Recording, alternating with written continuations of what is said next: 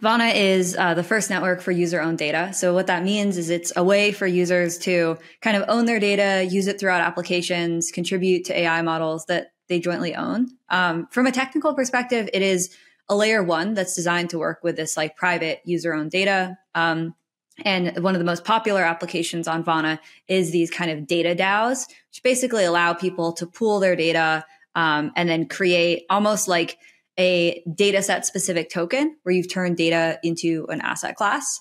Open Data Labs is the development and research company behind Vana, which is where I am. And then Art, my co-founder, is over at the Vana Foundation, which stewards forward the protocol. So I'd love to hear more about your background and what led you to start the Vana protocol and Open Data Labs. Yeah, so I got interested in crypto through mining. So I had been really interested in like central banks. I had worked at the Fed. I had a picture of like Janet Yellen in my high school bedroom because I saw currency as central to everything. And then got to MIT, learned about decentralized currencies, started mining Ethereum, just like found this world of kind of using decentralization and kind of other like, yeah, basically math and computer science to make a system that is owned by many people rather than having to trust any single entity. And what's nice about that is you can build new kinds of systems, right? And so that's how I got into the decentralization side. I then had started doing some kind of AI research, actually through econometrics type research. So I was trying to model data about like people and the economy, get better and better. And then I started looking at more like machine learning techniques. And so started doing research at CSAIL, which is MIT's AI lab. This was back in like 2017. So really early days of like the attention is all you need paper had come out, which is what underpins ChatGPT, but people hadn't figured out how to use it for generative models yet.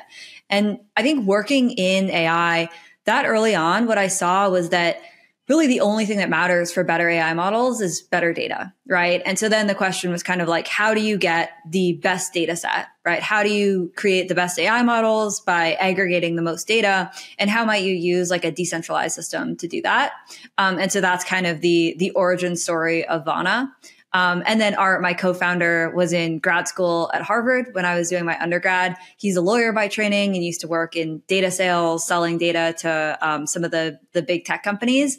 And so he had cross-registered for a class at the MIT Media Lab. We started working together on a project, having people label data on their phones as a way to get kind of better data to train AI models with. And the rest is kind of history. Even in a year, we'll have, I'd say like on the scale of tens of millions of people who've contributed their data and really like some of the best data sets in the world, right? Like you will have better data in Vana than what you can get from any centralized company. And what that then turns into is the best AI models, right? And so I think that that's one of the number one pieces that we really track to.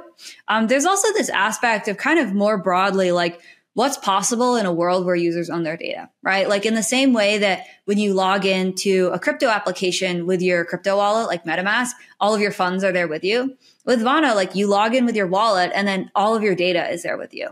Right. And that's like really awesome from a developer perspective, because now you can build an application that depends on somebody's emails or messages or whatever else you want to train on. You can build hyper personalized AI agents. You can build in a way that usually you can only build within a big tech company. Right. And so what I'm excited about is something I saw with a lot of my AI friends actually graduating is like they went to go work at big tech companies because that's where the data was. And that's like if you wanted to work in AI or you wanted to build these kinds of applications, that's kind of like the trade-off you had to make. But I think that now with Vana, there's a way to just build like really amazing like user-owned data applications that are actually even better than what you can build within a walled garden. So yeah, it's just about opening up that walled garden of data, and making it available to developers, truly owned by the users. And that's especially important in this AI native world, right? In a world where so much economic value is created from AI, it is really important that users have, that ownership.